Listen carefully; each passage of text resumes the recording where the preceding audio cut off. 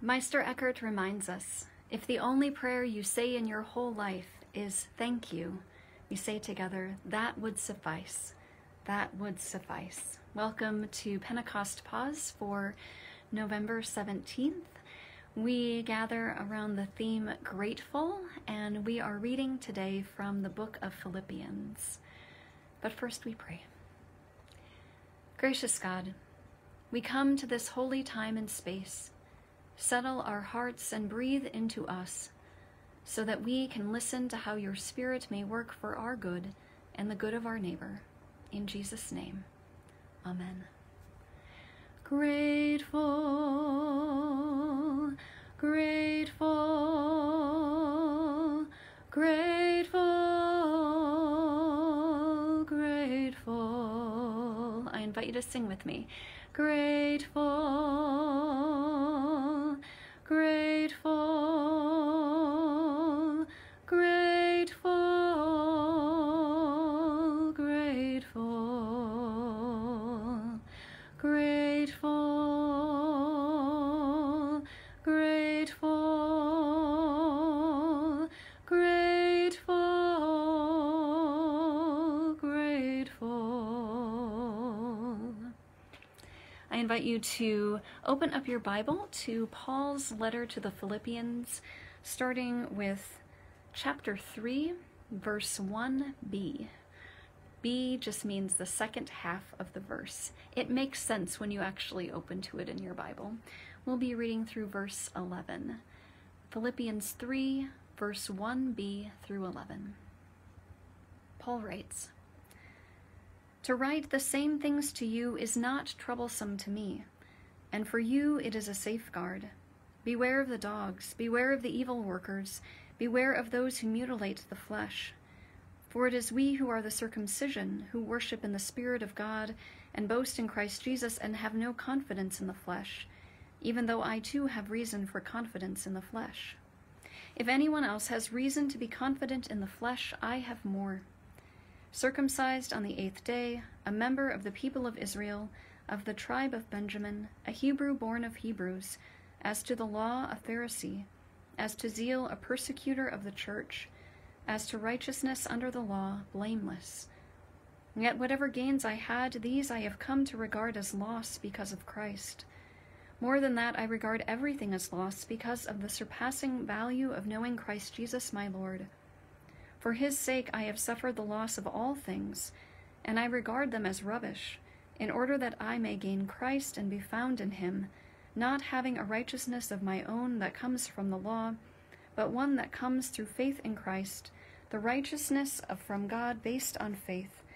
I want to know Christ and the power of his resurrection, and the sharing of his sufferings by becoming like him in his death, if somehow I may attain the resurrection from the dead.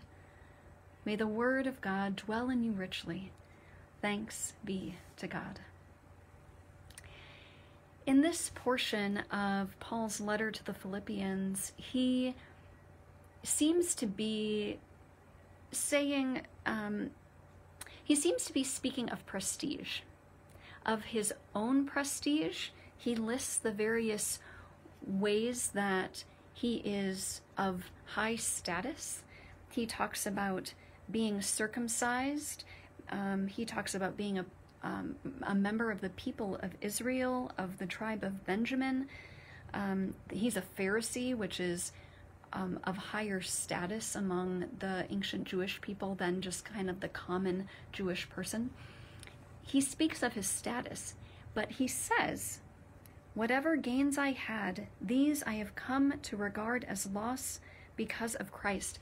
So I think this, though it's a little confusing, I think this is really a powerful message for us in 2020. Paul points to all these areas of privilege that he has, and then he says they are of no value. Now, of course, these points of privilege are points of privilege. It's not as if he somehow lacks or lets go of privilege. Socially, him saying these things doesn't mean that others don't see him as a privileged person, and it doesn't mean that he walks around the world having let go of his privilege. But he says, to me, they are of no value.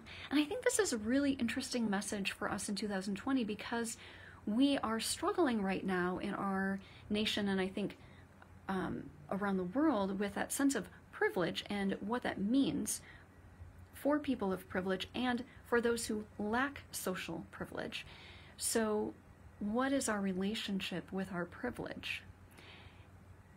When we, as a privileged person, I'm a privileged person. I'm a white person.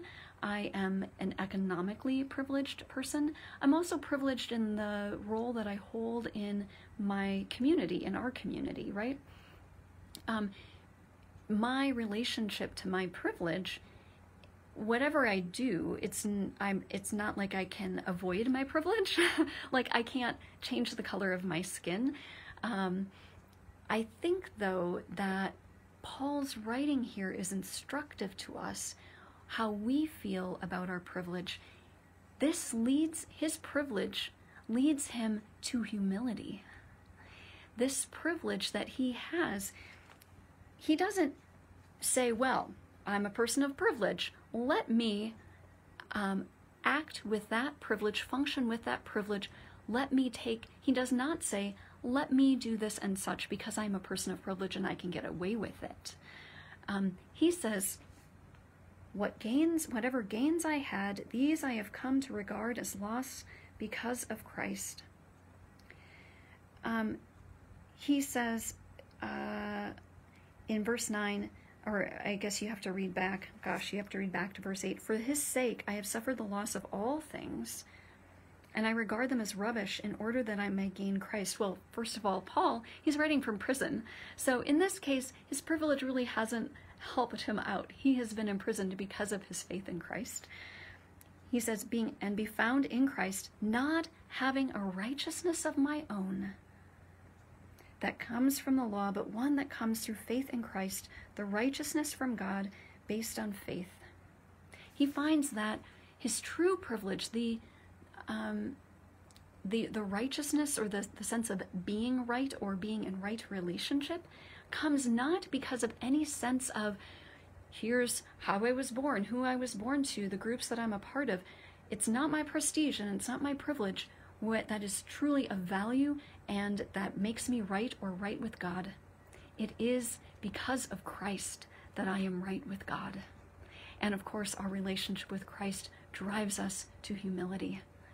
Our relationship with Christ drives us to love our neighbor as ourself, drives us to work for justice and peace, instead of using our privilege to exploit others or to say that others don't matter.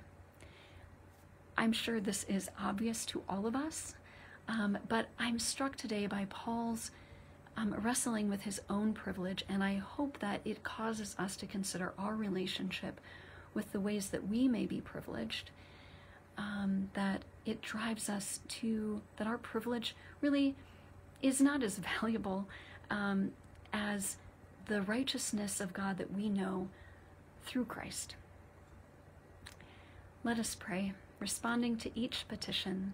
The Spirit intercedes for us with sighs too deep for words to express. So the Spirit intercedes for us with sighs too deep for words to express. So, gracious God, we give you thanks that in your eyes we are beloved children of yours, each one of us. God, help us become aware of the privilege that we have, the ways that we use our privilege, the ways that we exercise privilege, and God, help us to reflect on our relationship with our privilege, that we might be driven to humility and to the work of justice and peace and love. God, in this troubling work, in this difficult work, please guide us. Your Spirit intercedes for us with sighs too deep for words to express, so the Spirit intercedes for us with sighs too deep for words to express, so. God, we lift up our nation, where we have had an enormous surge in COVID-19 cases. We pray healing for all those who are positive. We pray for doctors and nurses who are tired. We pray for hospital administrators who are unsure and find themselves between a rock and a hard place as they make choices about how to best respond to the surges around the nation. We pray for wisdom, for discerning hearts, for all those who are on the front lines of responding to these illnesses. We pray for our whole nation, that you would guide your whole people in making choices that safeguard the health not only of the individual but of the communities we live in and our nation as a whole. We pray, God, for an end to the transmission of COVID-19, and we pray for wisdom in making choices that will help make this possible. We pray for those in the federal government and in our state governments, that they would be guided by you as they make tough choices. Choices that are not just about health, public health, but also the economy. God, guide them in these tough choices. We pray for educators and others who work in schools, and for those who work in grocery stores and in other places where people have no choice but to come into contact with others. We pray for health and safety for each person. The Spirit intercedes for us with sighs too deep for words to express, so the Spirit intercedes for us with sighs too deep for words to express, so. God, we pray for those who grieve this day. In our own community, there are several who are grieving acutely right now. We pray that your peace that passes understanding would fill them, and we pray that you would give us the words and the acts, the wisdom to know how to reach out and care for those in our community who are grieving. If we are the ones who are grieving, God, give us your peace and help us to move through the stages of grief. Give us safe people to talk with. Provide opportunities for exercise or meditation or music or time outside, things that bring healing and hope to us. The Spirit intercedes for us with sighs too deep for words to express, so the Spirit intercedes for us with sighs too deep for words to express, so. God, we're grateful for your presence. Guide us this day for the sake of Jesus. Amen. Receive the blessing. May God bless us and keep us in God's love. May God stand beside us daily, dusk to dusk. May God guide us through the night and lead us forth into the light. Amen. Be safe, everyone. The COVID-19 cases here in Arizona are going up as they are across the nation. Please just be really careful. Take care of one another. We are still here for each other, so please reach out via phone call or email. Please be careful. And here at Grace, we do not yet know if we are going to be having in-person worship moving forward. We had a great trial on Sunday for the 12 of us who were there. I thought it was really great. But with all the cases of COVID-19 going here in Arizona, we just don't know. So please pray for the council, actually, as we make those decisions. We are hoping that we're going to have a dramatically improved live stream worship on Sunday. So please join us for worship on Sunday morning at 11, of course, on Facebook Live. So go with gratitude to serve God and neighbor. Thanks be to God.